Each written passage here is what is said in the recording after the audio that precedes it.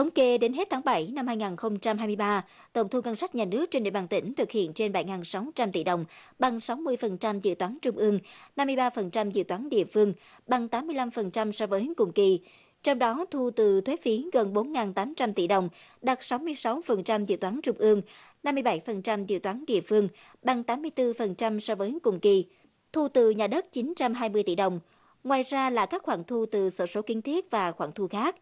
Những tháng còn lại của năm 2023, ngành thuế và ngành chức năng liên quan tiếp tục bám sát kế hoạch thu, triển khai thực hiện các giải pháp hỗ trợ về thuế, tập trung rà soát, quản lý đầy đủ, kịp thời các nguồn thu phát sinh trên địa bàn, từ hoạt động phân bổ thuế của các tập đoàn, hệ thống ngân hàng, viễn thông, điện lực, hệ thống điện mặt trời, áp mái, dự án xử lý rác, nước, cơ sở sản xuất, điểm kinh doanh, thương mại điện tử.